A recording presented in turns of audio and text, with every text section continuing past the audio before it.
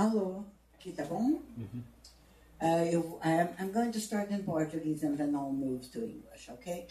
Então, boa tarde a todos, bem-vindos a mais uma palestra conjunta das 7 seminários do Instituto de Computação, coordenada pelo querido professor Tomás Kowaltowski, e também mais um seminário dentro do CPID-CCES, com financiamento do FAPESP, na área de boas práticas e gestão de dados. Meu nome é Cláudia Balzer Miguel, eu sou professora do Instituto de Computação, and now I have the pleasure of presenting, wrong glasses, of presenting. So now I cannot read, and this is going live online. I have the pleasure of presenting Lee Wilson from Portage Network Canada, whose job, and he'll explain it a little bit to you, is all about managing open research data and setting up the appropriate infrastructure for open science, open research. Lee has a very interesting trajectory, scientific trajectory.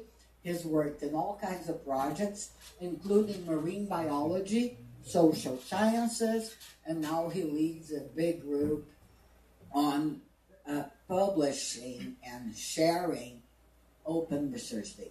So Lee, thank you very much for coming in. The microphone is yours. Thank you very much. So thank you, Claudia, for that introduction, and thank you so much for inviting me to be here to speak with you today. And thank you to FAPES for funding my travel to visit this excellent university in Sao Paulo. Can everyone hear me okay? Not so much. Not so much? Yeah, like much this? Yeah. All right, very good. Okay, so my name is Lee Wilson. I'm the service manager for the Portage Network. And I'd like to talk to you a little bit today about the work that I do in research data management. So how many people in the audience are familiar with RDM, or research data management? Perfect.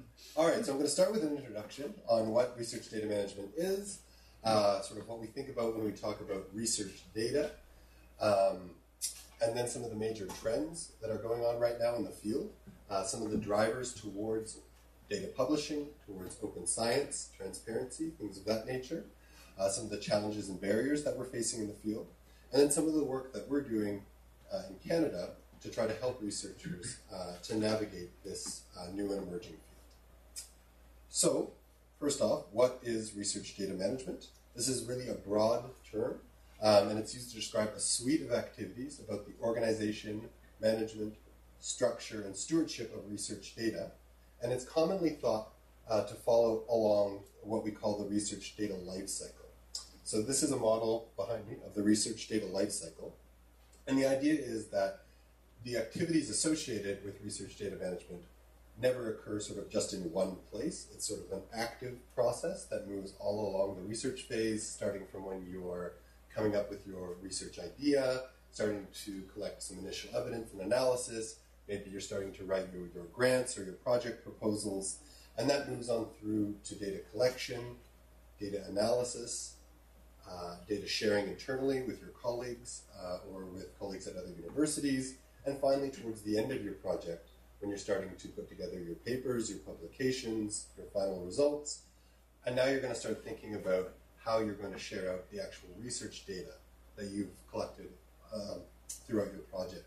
And so sharing that data is about putting it into an archive where it can be accessed by other researchers potentially, or stored securely, and also discovered by other researchers through search. And finally, you can see that the data life cycle, as the name suggests, very much it's quite cyclical, and the idea is that other researchers could find your research data when they're starting to pose their own questions, and perhaps use it as sort of a foundation upon which to conduct their own research, so that you're not going back and collecting the same data over and over and over again. So I've said this term a few times now. That's okay. So what do I mean when I say research data? So in general, what I mean are the kind of primary sources, right, for your research projects. So these are the evidence that you're going to collect that will support your findings or conclusions. And they can come in many different forms and formats, of course, depending on the kind of work that you're doing. It could be tabular data, it could be images, it could be videos streaming in, it could be transcripts from surveys that you're doing, or interviews. So it comes in many, many different forms. And in addition to sort of the raw data or the raw evidence, we also think about data as being more than just data. It's everything that kind of goes along with it to help a third party or sort of another researcher or anyone else understand what went into creating the data so that they might use it for themselves. So it's things like the descriptions associated with the data, the metadata. It could be the methodology used to collect it. It could be things like the instrument calibration that was used at the time of the data collection.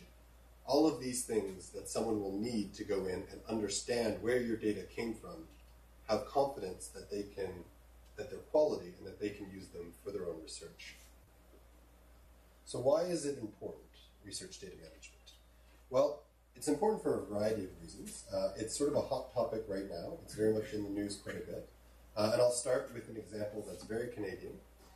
So in Canada, we have a radio program called Spark on CBC. And Spark looks at the intersection between humans, society, technology, and technology. And so one of the episodes featured researchers in Canada who are tracking caribou herds using remote collars. And work like this has been done in the past, and you get sort of simple data, perhaps GIS-type information. But now these collars are able to capture a whole wide range of research data that weren't available before. So it's capturing GIS, or sort of mapping information of the movement of the herds. It's also now capturing vital signs of the animals themselves. It's capturing audio and video bursts.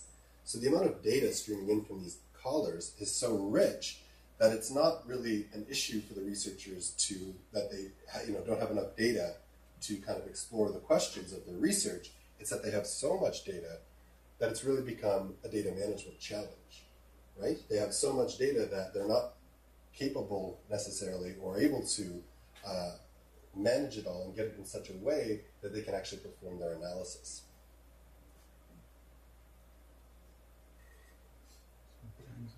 I think the battery's on the fritz. So also in the news are high-profile data losses. So this is a story that came out of the United States where NASA had collected, of course, reams of data associated with its moon missions, its Apollo missions. And part of those data files had to do with scans of the temperature on the moon when they traveled there. And unfortunately, at some point, due to an archival blunder, is what they say, these tapes were lost. So hundreds of these magnetic tapes with valuable data were lost almost 40 years ago. And so what happened was they were discovering, looking at the data that they do have, that the temperature on the moon seems to be rising for some reason. Very similar to what we're seeing with global warming here on Earth. But they didn't have the raw data anymore because it wasn't well managed, wasn't well stored, and so they weren't able to actually go back and look at the data they collected to see if this was some sort of error, some sort of mistake, or if indeed the moon was in fact warming. So in this case, they were able to recover the data through an expensive and lengthy process. And indeed, it proved that due to the activities on the moon, it is actually warming, and it is because of human activities. But again, none of this was made much more difficult because the data itself wasn't well stored to begin with. We're also starting to see the value of research data beyond disciplinary boundaries. So this is an interesting article that you could look at after this talk. It's linked there at the bottom. And it's talking about the 5 sort of weird archives that scientists are now using to study past climates. So we all know that things like tree rings and ice cores and cave formations can tell us something about what the climate of the Earth was like in the past. But they're also finding that things like whale earwax, bat poop, and sediment from Roman aqueducts can also tell similar stories. And what this really drives home, I think, is the idea that we don't know what the data that we're collecting today could be used for tomorrow. And scientists are excellent, but they are notoriously bad predictors of the value of their data to other people. I hear so often, oh, no, we don't need to save that. No one cares about that. Maybe 2 people on Earth. It's fine. Don't worry about it. But really, they have no idea what someone might be able to take their data and do for using it for a different purpose for another study. And of course, data is used, obviously, to verify research results. So there's been a lot of high-profile cases in the news about fraudulent research, people who are exaggerating or sort of fudging the claims that they're making. And unless you have the raw data available, it's really hard to reproduce the study to show that, in fact, there was some academic malfeasance or something else involved. So it's really important that we have this research data available for things like replication studies.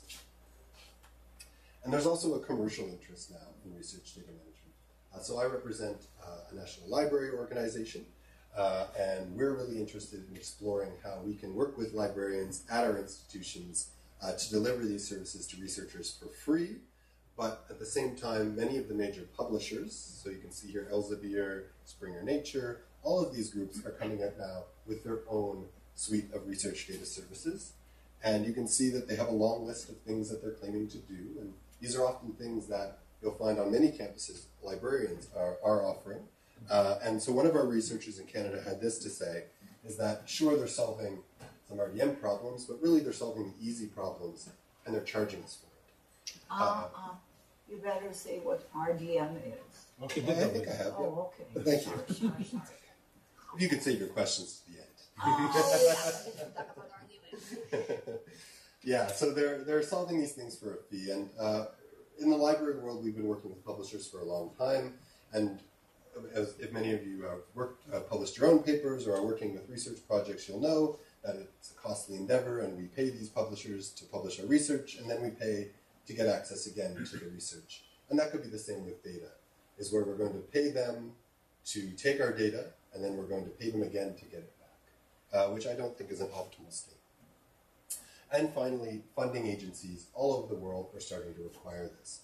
So in Canada, we have the Canadian Tri-Agencies, so that's 3 separate agencies that fund social science and humanities, engineering and natural sciences, as well as health sciences. And we are admittedly playing catch-up at this point. We're by no means the first country to be coming out with a research data management policy, but we are coming out with one, which is good. And I'll talk more about that in a moment.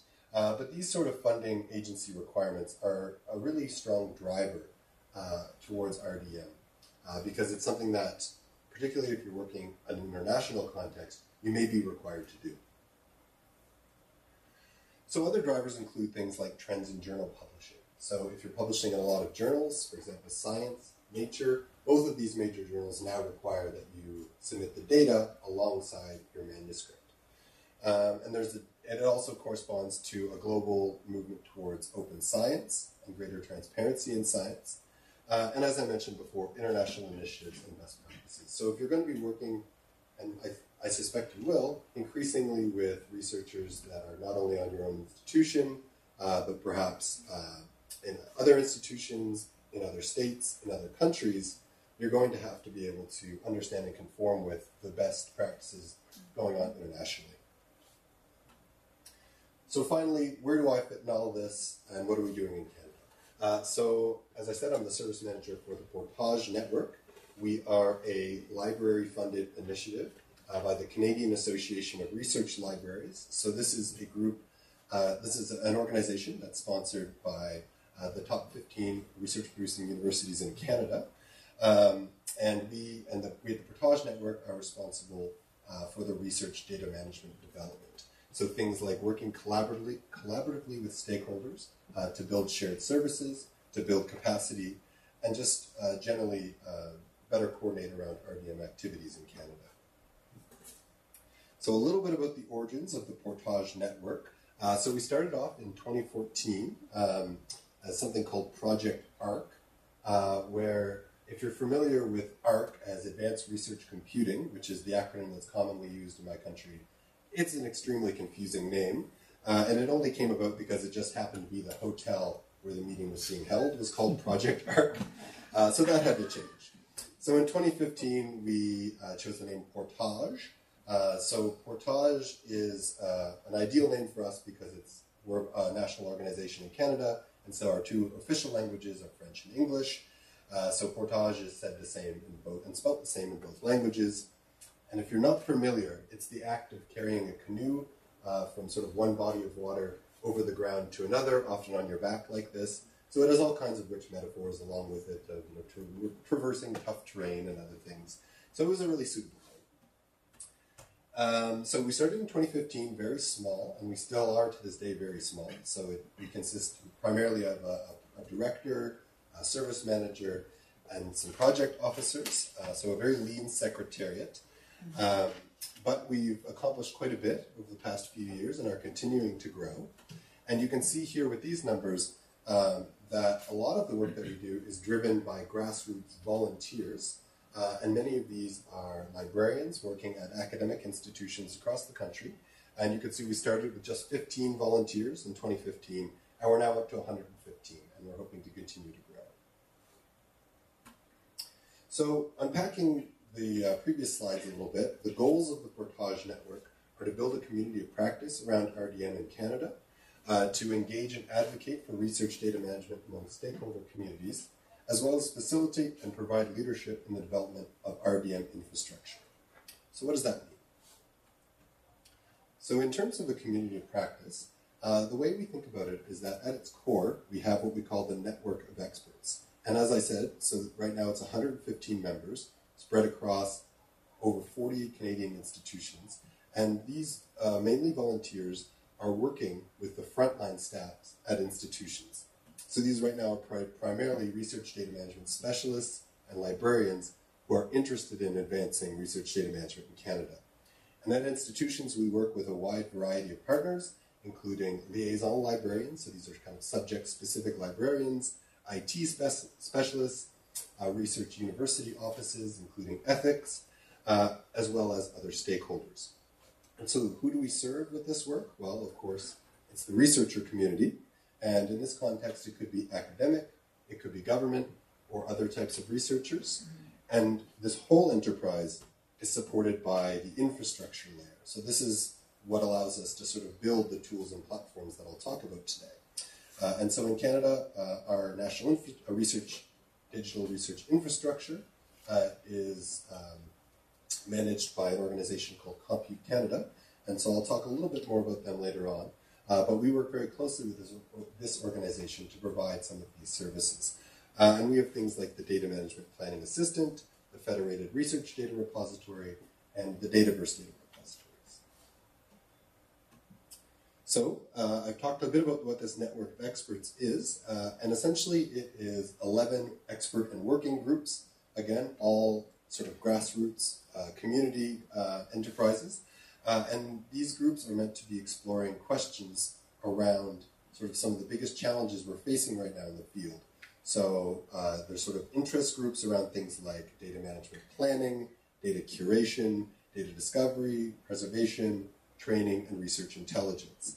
And we also have a number of working groups that are focused on a variety of topics, including exploring the Dataverse repository, responsible management of sensitive research data. So, of course, research data comes often with a variety of potential ethical concerns, as well as privacy and copyright, and also some initiatives around our repositories. So it's a true network of experts. Like I said, 115 members spread across 40 Canadian institutions, and they've been very busy.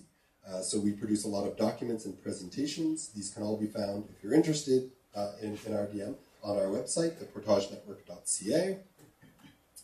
And we have a number of publications as well. So this list is constantly growing, and we'll keep updating it. And these are sort of white papers that take a look at the state of the field. They'll gather information of what's going on internationally, and they'll talk about what we want to do moving forward. And this is a really great vehicle for us at Portage to better understand what our community wants in terms of building out these kinds of tools and services. So, for example, there was a preservation white paper that was just published that talked about where the preservation community in Canada wants to go next in terms of development. So the second goal of the Portage Network is to engage and advocate for research data management among our stakeholder communities. So this can be a really complicated field, and all the conversations that I've had this week show that this is not just the case in Canada, it's not just the case in Europe, as my colleague Ingrid was showing, it's the case everywhere, that this is a complex environment. So there are many, many stakeholders, and they are spread across sort of different contexts. In the local context, in general, this is at a university level, you'll have things like libraries, researchers, graduate studies, IT services, ethics boards, and research services. And you need to work among all of these groups and cooperate in order to sort of hit all the aspects of research data management. But of course, it's not just local, it's also regional and provincial. So this is a map of Canada. So here I'll be speaking to the Canadian context. Of course, the Brazilian context will be quite different. But so in Canada, we have 4 very large regional library consortia. And these represent institutions in each of the sort of 4 regions of Canada. Of course, we have many more provinces than just 4. But these will be sort of groups of provinces together. And so Portage works very closely with each of these groups. We have signed memorandums of understanding with all of the groups. And this is part of the community that needs to be consulted as we move forward. And we also have national initiatives. So this one, it gets a little more complicated again, where we have a variety of players working at the national level, many of which also do have regional or provincial counterparts as well to think about. So here we've tried to just graph all the different organizations involved with digital research infrastructure in Canada, from the users to those who kind of provide policy and direction, to services, and those who will be providing frontline support. So Portage is there, but we are just one of many, and we all need to be working together. And so you can see that Portage sort of works across all of these groups to make this RDM services possible. So finally, the third goal of the Portage Network is to facilitate and provide leadership in the development of infrastructure. So one of the things we've done initially as the Portage Network is to focus on the upcoming RDM policy. So working very closely with our funders to make sure that what they're going to be asking researchers to do in order to comply with the policy are met by the existing tools, services, and infrastructure available. So we have, for the upcoming RDM policy, and this is still in draft form right now, but it is in a consultation phase, and we expect that the final policy will look very similar to this. It's based on 3 main pillars. The first is that all institutions must have an institutional RDM strategy. And so for that, we've developed our RDM strategy template. All researchers who are funded by federal funding money must submit a data management plan. So we have our data management planning tool, the DMP Assistant, which is a national online bilingual tool for building data management plans. And finally, the third pillar is that researchers are going to have to deposit research data that are associated with publications that were publicly funded.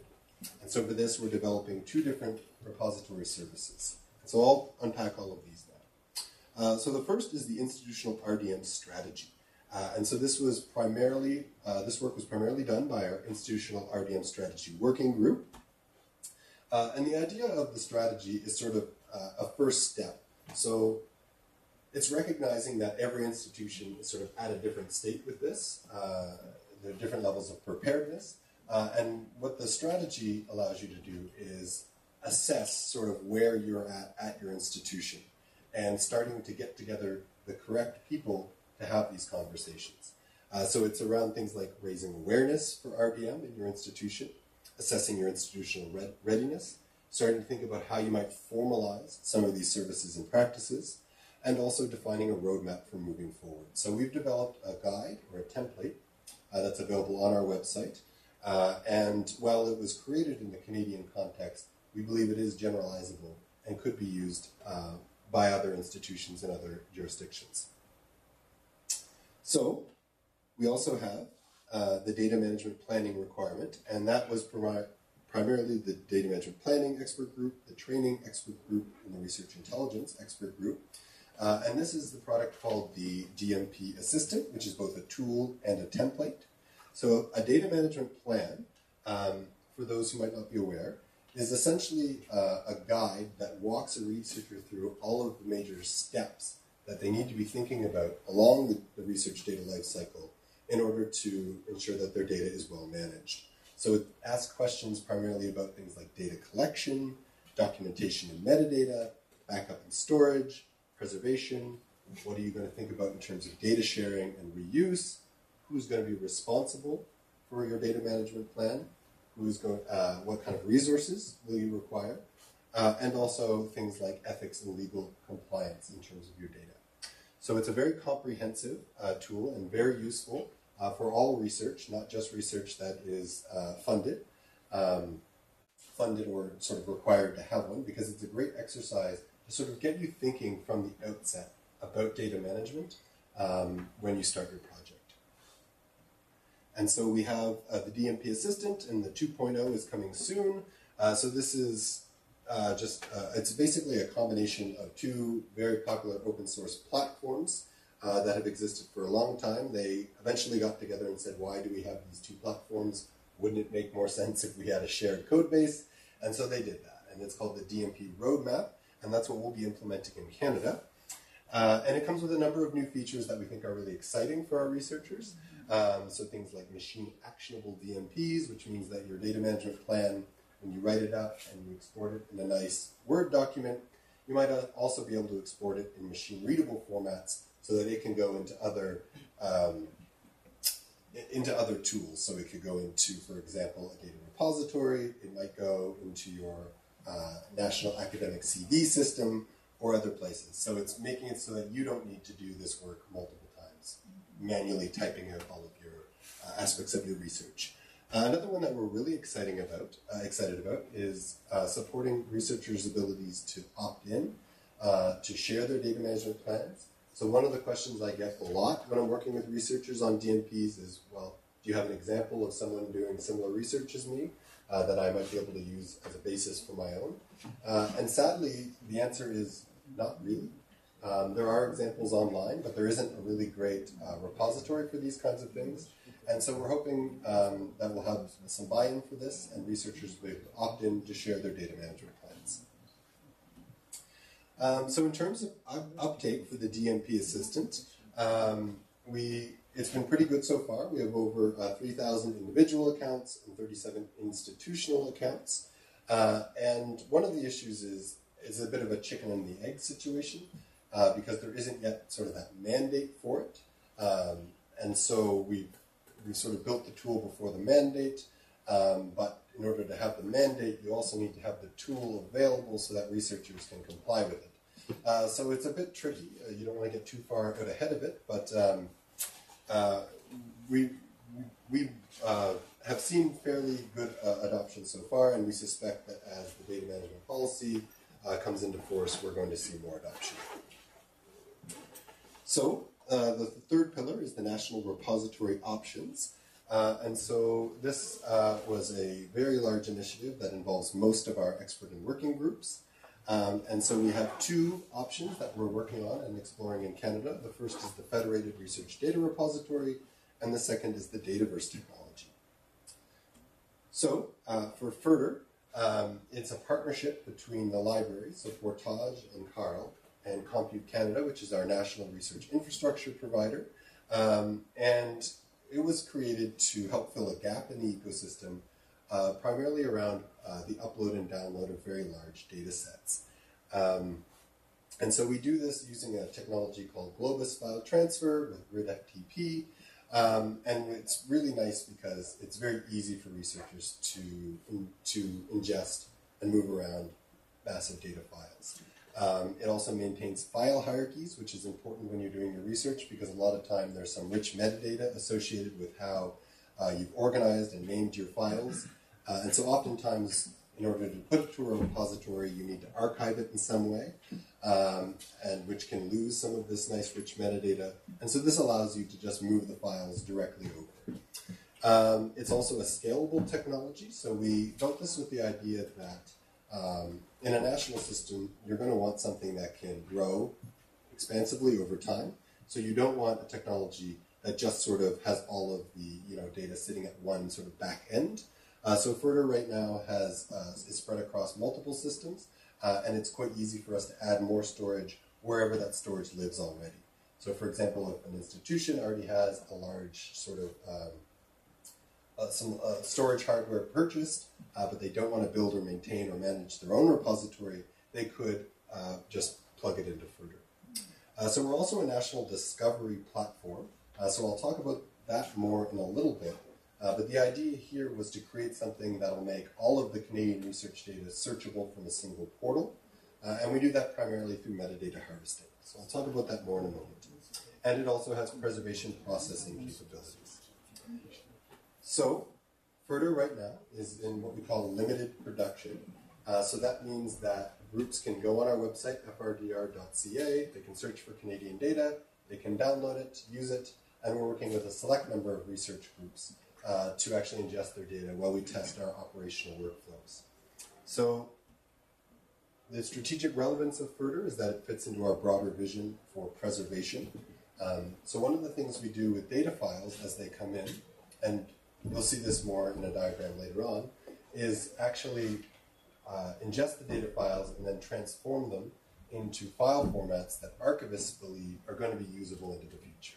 So for example, if you're submitting a Microsoft Word document or something like that, that can only be opened by Microsoft Word. This is going to transform it into something more neutral, like a text file or a PDF file that we think will be you'll be able to open on a computer 25 years from now. Of course, there are no guarantees. But this is one of the ideas. And again, I'll talk about this more later on, but we think that these sort of medium-range repositories probably won't be great for the long-term storage, the 100-year storage of research data, but they'll be good for the 20-year storage. So what we want to be able to do is use these as a sort of gateway or entry point for research data, do these transformations, and then deliver that information package to archives for long-term storage. It also fills a strategic partnership with Compute Canada and ARC. So we found working with our national infrastructure providers has been excellent in terms of being able to build these kinds of tools that can scale to a national level. And it's also filling key gaps within the RDM ecosystem around large data. So here's just some of the groups in Canada that we're working with. We're trying to work with groups of all shapes and sizes and different disciplines. So we have archaeologists that are working in Africa. We've got big water groups that span different institutions across Canada. And we've got projects that have sort of taken, this one called the Mountain Legacy Project, where they looked at surveys that were actually done around the turn of the century and were photographed all across the Canadian Rockies and stored in our national archives as these sort of glass plates with all the photographs. So they've taken those, they've digitized them, and then they've gone out and redone the exact same surveys, trying to take the exact same photos, and they're able to match up how things have changed over time. And so this is a great project that we're working with. They have an excellent web portal, the Mountain Legacy Project Online, but these kinds of projects don't last forever, which is why it's so important to actually have a repository that can store this really valuable research over the long term. So these are just a sampling of some of the groups that we're working with. And the other major repository option that we're exploring in Canada is Dataverse. So I don't know if you've heard of this, but it was talked quite a bit about yesterday. So Dataverse was a repository that was developed at Harvard initially. It's open source. It has a very large global following. It's a mature platform, and it's really easy to use, very user-friendly. It was developed first for work with social science and helping to describe that kinds of data, but it's really expanded well beyond that now. It's very brandable, which means a university can just take this platform, add a lot of their own branding, make it look very similar to the rest of their websites and other web offerings. And so we want to see this in Canada as a possible national repository option as well. And that's because Dataverse is in wide use across Canada. So here's just an example of some of the ones we have in Canada. These are just in Ontario, managed by Ogle Scholars Portal. And then there's also a variety of other Dataverses in existence. So a lot of different Dataverses. And what we want to see are these groups sort of working together to potentially, and this is something we're just exploring, have a national Dataverse platform. Because one of the problems is if each university is going out and sort of standing up their own instance of a repository, very quickly what you'll find is that even if they're all using the same technology, new versions of that technology come out all the time. And it can be very expensive and difficult to try to upgrade.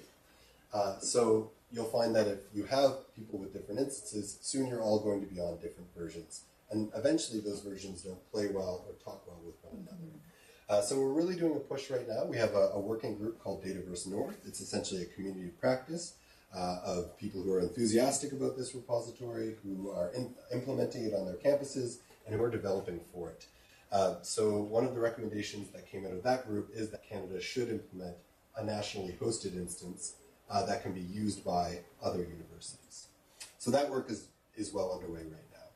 So one of the questions we do get asked a lot is sort of why do you have Further and Dataverse? Why do you need two?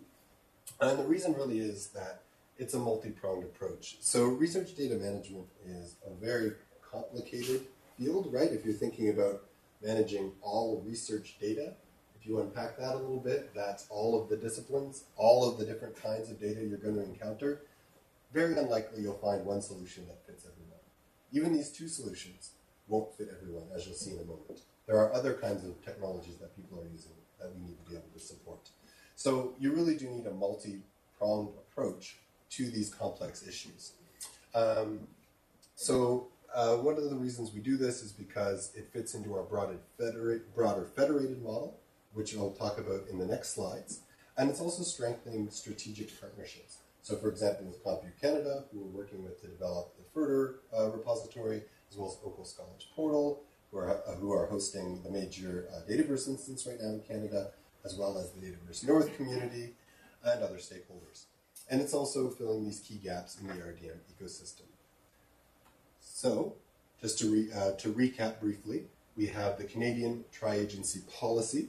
That policy has three main pillars, and the work that we're trying to do is to have solutions to each of those pillars so that we can give our funding agencies confidence to move forward and be bold with their research data management policy so that researchers will sort of have the mandate to publish their research data and then we'll be able to serve their needs. So you've heard me talk about federated architecture quite a bit. I'll unpack that now. So for us, it kind of all starts at the research level. Obviously, this is at the institutional level. Here I have it represented with the 4 major library consortia across Canada, but this is the work being done on the campuses every day. And in sort of librarian terms, we call this active storage. So this is the stuff that you're producing when you're doing your research. It's the data that's coming in off your instruments. It's the data that you're inputting after you've finished a survey or conducted a survey. It's the transcript after you've typed up after your interviews. So there's a lot of it. It's really messy.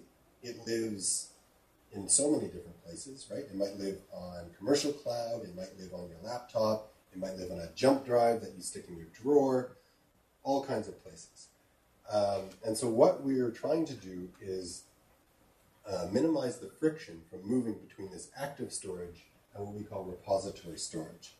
So this is where you will take a subset, potentially, of that active data when you're at the end of your project, and you'll want to preserve that because it supports the conclusions of the research that you've conducted. And the main way to do that right now is to think about this repository storage. So this isn't really long term. This is around the medium term, so we think about 20 years. But compared to the active storage, which can be the duration of a project, it can be very ephemeral, it could be a year, it's quite a bit longer. And the benefit of the repository storage is that, as appropriate, the data itself is accessible to other researchers. So right now in Canada, this is a little bit what the landscape looks like.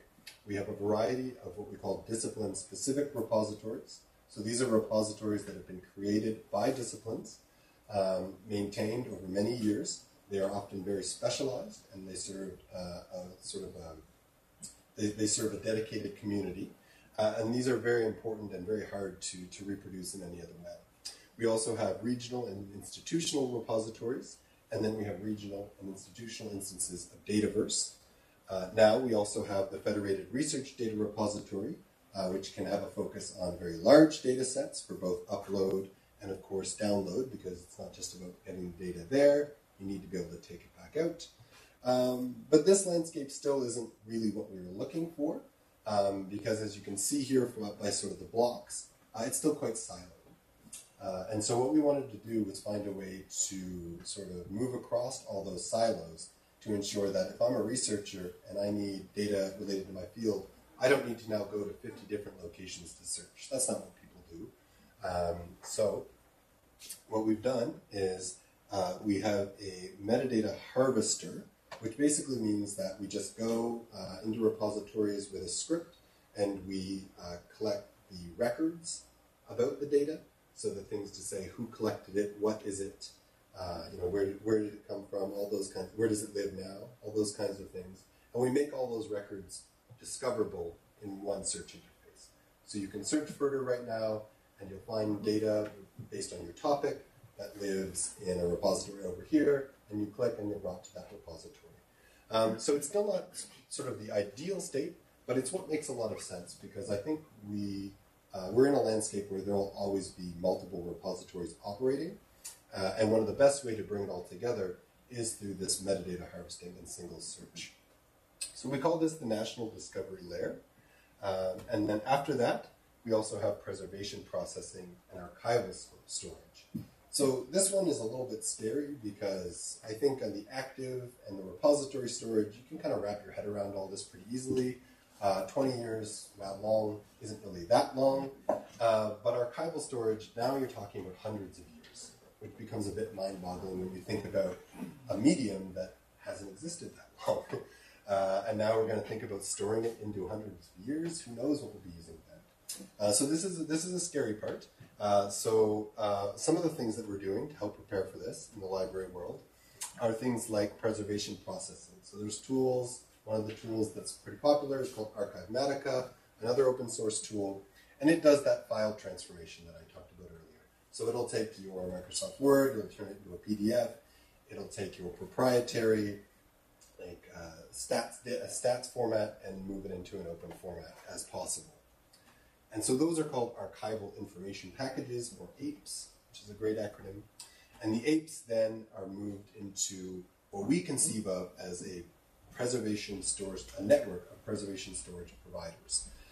So right now in Canada, this is a new concept. This was brought forward by our preservation expert group. It's something that we're just exploring. We think these preservation service providers are going to be either regional consortia or universities themselves, because if you're thinking about these timescales, what things last hundreds of years? Well, universities tend to. Some of them, yeah. The institution I come from, Dalhousie, it just had its 200th birthday not too long ago. So we think that these are institutions that can kind of last into those timescales.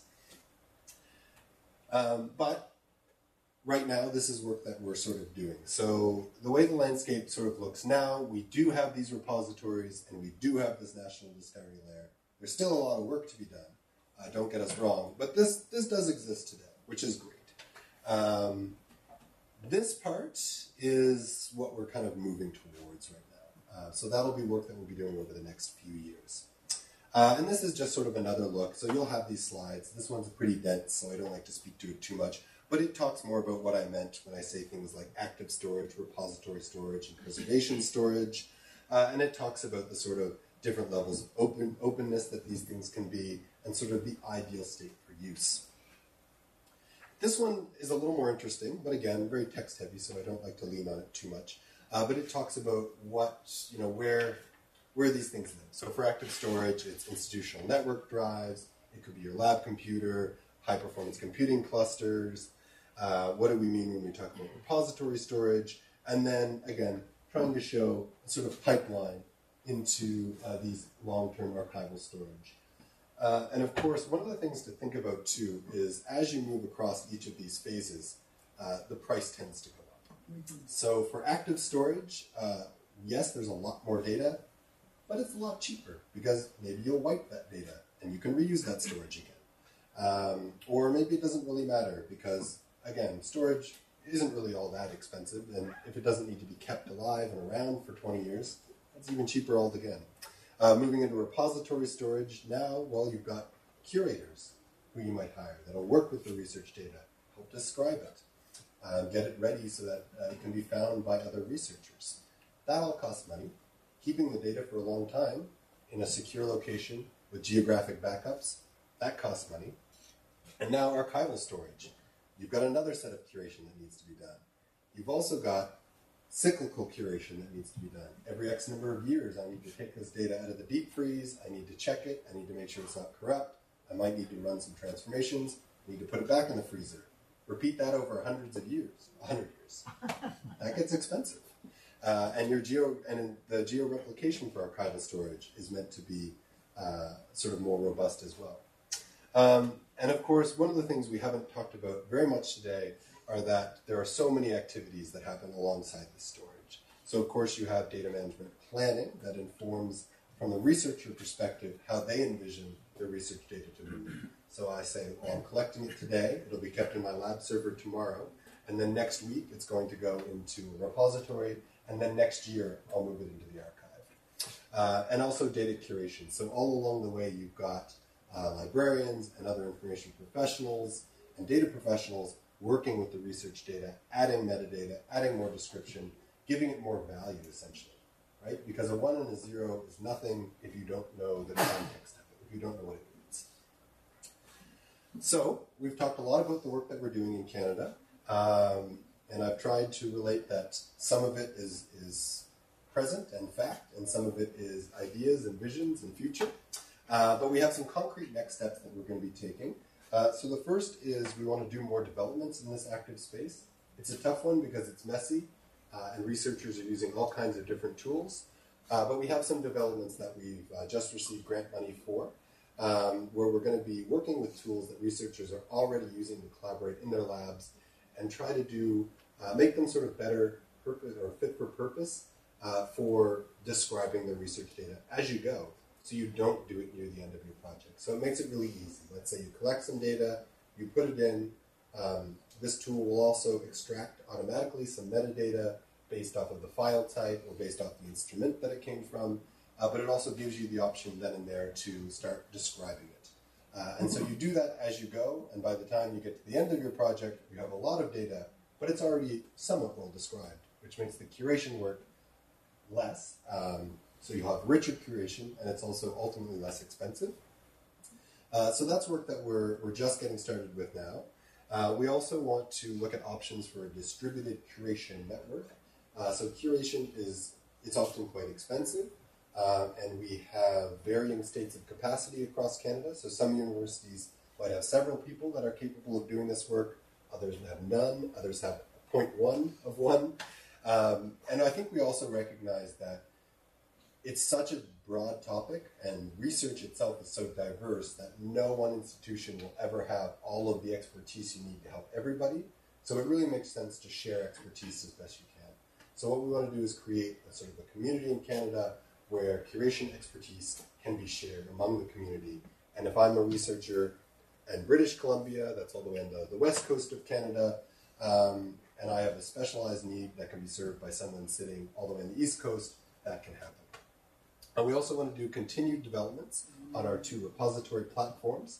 So Further and Dataverse, both of these are becoming more mature, more feature-rich, and we also want to find better ways to integrate them. So we think right now it's great that we have this discovery service and everything's discoverable in one spot, but it's all about sort of reducing the friction for a researcher who needs to deposit their data.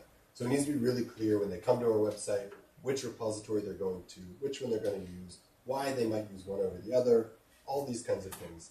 And some of that is development work that needs to be done. And finally, and this one's exciting, so our discovery layer right now is sort of text search, so it's pretty much like a Google for data kind of thing. But we're harvesting a lot of really rich geographic information, so GIS metadata. And what we want to be able to do is have our users come in and actually search on a map interface, right? Because if they're interested in areas, if they're interested in maps, that's obviously how you should be searching. Just by grabbing a map, a portion of a map, and then all the data associated with that will come up, and you'll be able to dig into it from there. So that work also has been funded and is just now getting underway. So I know that was a lot. Thank you very much. I'll be happy to take questions and explain anything further. Thank you.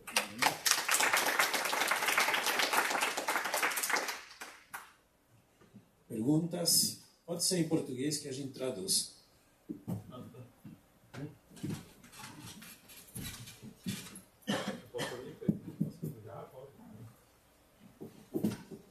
Hi. Big tech companies like Google, Facebook, Amazon, Microsoft, they hold huge amounts of data that of a variety of natures that are very useful for research.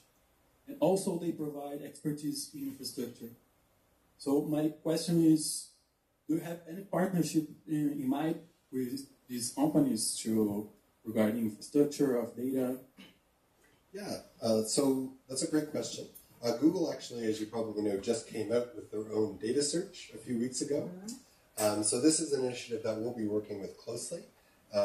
Google is really good at what it does, right? And what it does is provide great services broadly and globally. So the trade-off to that is that while they're going to have a great catalog of data, they probably won't have time to dig into all of the sort of niche scientific data repositories that exist all over the world that aren't easily accessible from sort of one major source. So the work we're going to have to keep doing at the local country or sort of national level is actually talking to these research groups, making sure that the repositories are in a state that can be harvested, doing that harvesting, and then working with Google to make sure that these small repositories are discoverable on Google. So kind of acting as an intermediary in some ways. That's a great question. Mais perguntas? Ok, acho que...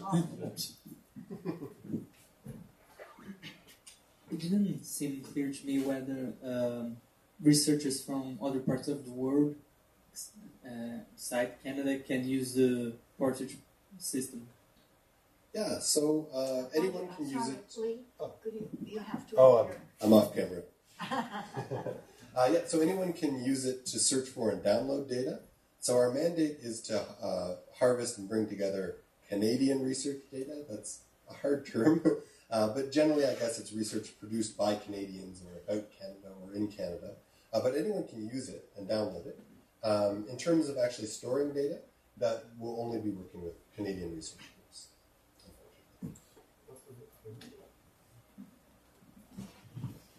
I have another question. It isn't very clear to me, maybe you've already answered it, but there are a lot of agencies that hold massive amounts of data, like not only Google and these companies, but like the European Space Agency. They have a lot of data on satellite images, and this is also very useful for researchers. So do you plan on producing metadata on these satellite images to provide information at least about the data and how to search and discover such data in your platform?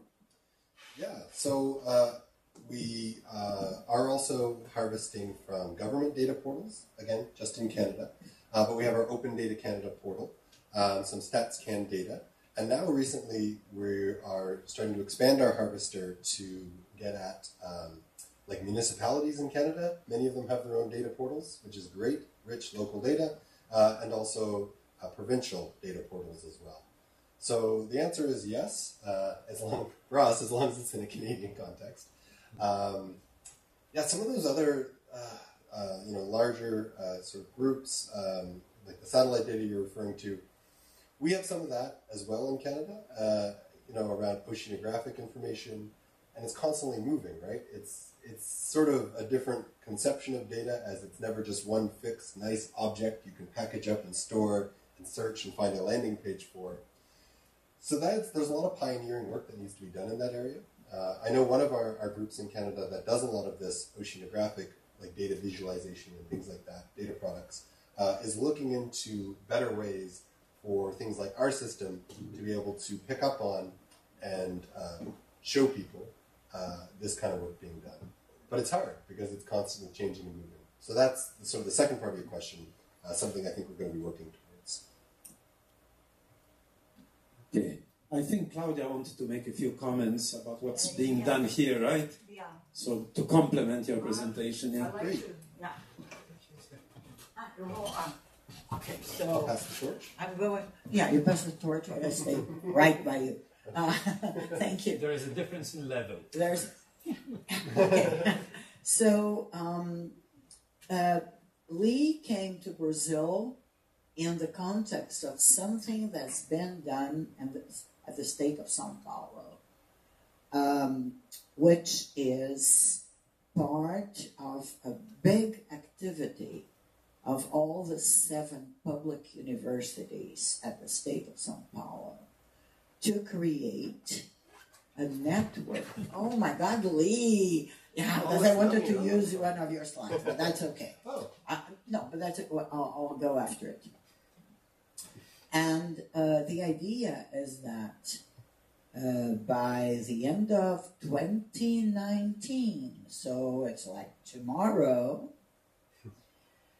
the 7 public universities of the state of São Paulo will be connected via a single metadata portal through which will be connected with the world, like Portage is connecting Canadian-produced research data to the rest of the world, so that people will be able to more easily access all the research data of the projects that are being conducted here at the state and see where these data are.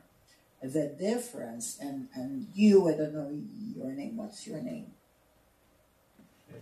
Eric made a very good point, and you also, Vincenzo, about what about all these other data sources, and you really did also, maybe you have some examples of, say, enriched data or other kinds of data that are not for immediate public consumption, but yet should be discoverable, right? So maybe afterwards, if you have a couple of examples, I don't know if you do. But the thing is that it's impossible for these major companies to find and index everything in a way that it's findable by experts whose research needs the data, not the general public. Experts would want specific kinds of data, and that needs specific metadata, okay? So what is being done here at the state of São Paulo is part of a two-leg initiative, which has been prompted by FAPESP, which is the São Paulo funding agency. The first leg is that little by little, every project submitted to FAPESP will have to have a data management plan. This is already valid for what we call big 5-year projects, but by the end of next year, it will be extended to other projects.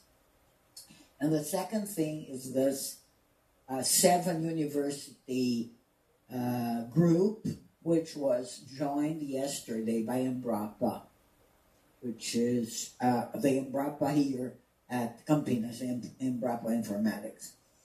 And we are building a core, a metadata core, and each university is building its own big repository And two of the people responsible for building this infrastructure are, well, here, but you cannot see them.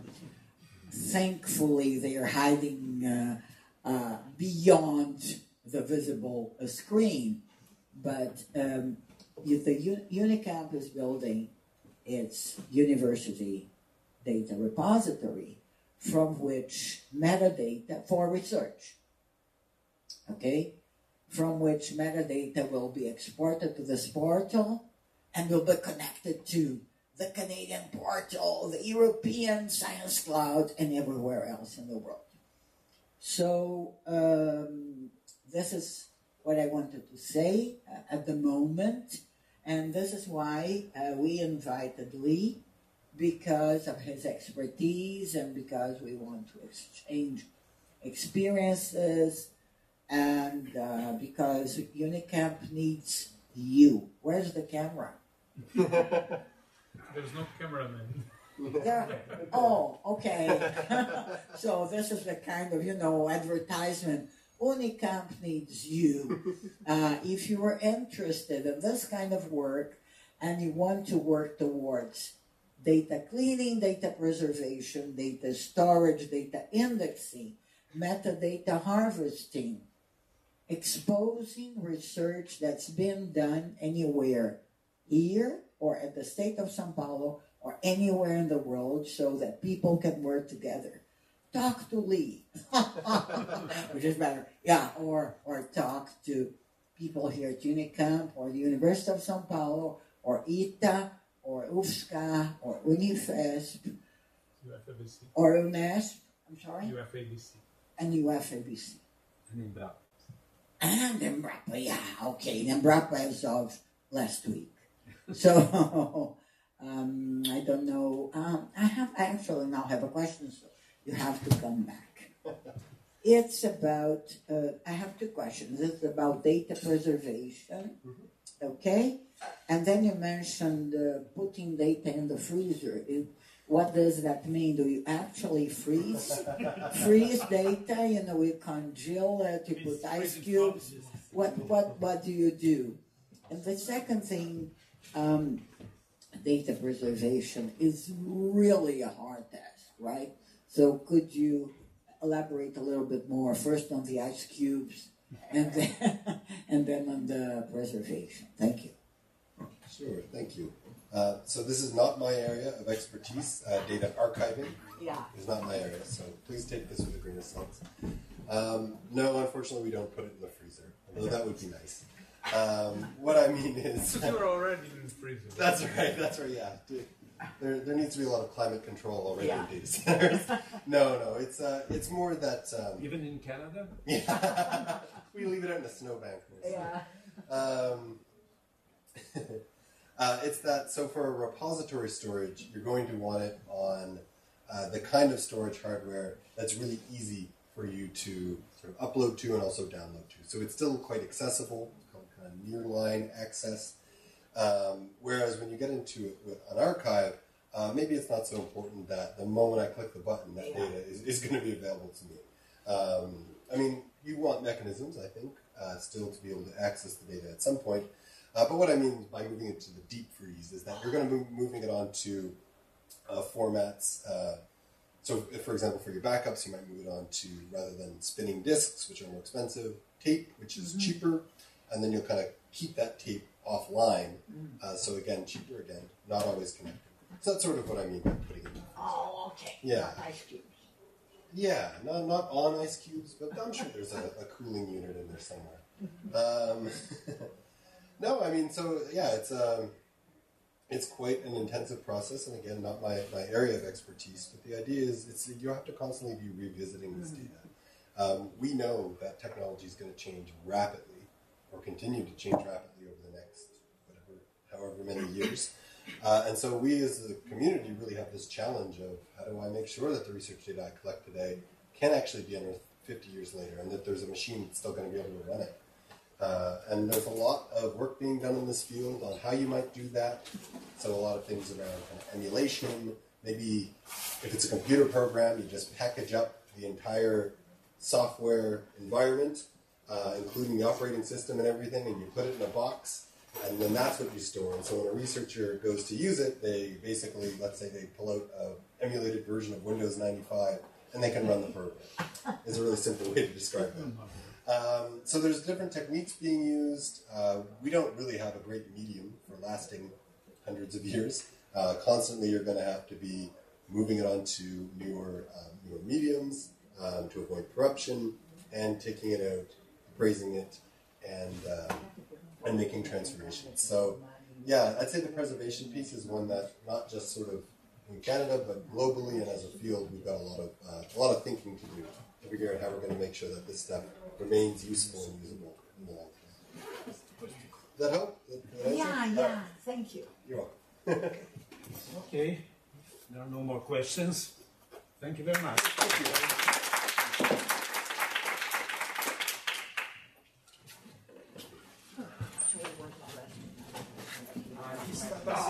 What do you The want? question was, how come your professor? Yes, very nice. Thank you very much for your time. Absolutely. So So, yeah. Oh, yeah, no worries. So the book I was referring to, the Curating Research Data, so that I gave that on a jump drive to Newton. Okay. Yep. Oh, well. Very nice to meet you as well. And I'll be thinking of you guys as I eat the barbecue tonight. I'm really looking forward to it. Okay. Do you still have Claudia's pen drive, or you have it? Someone. Oh, there it is. Oh, this one. Yeah. Okay, so I'll give it to you. Oh, you can. I will take it now and give it back to you. Okay, Is that okay? sure, as long as you give it to me today. Today, yes. I'll try. No, because I have to send it to other people. Okay. Yes, I know. But I want to put it on the... I didn't even Oh, know yeah. that. Ajuda os alunos a fazer o relatório. Claro.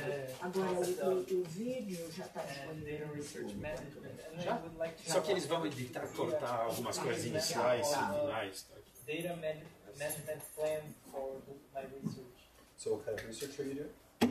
It's this data set about the salt. Second. It was nice meeting you. Very nice to meet you. Thank you very much for inviting me to No, speak no, here today. very interesting. No, yeah. I don't do any this.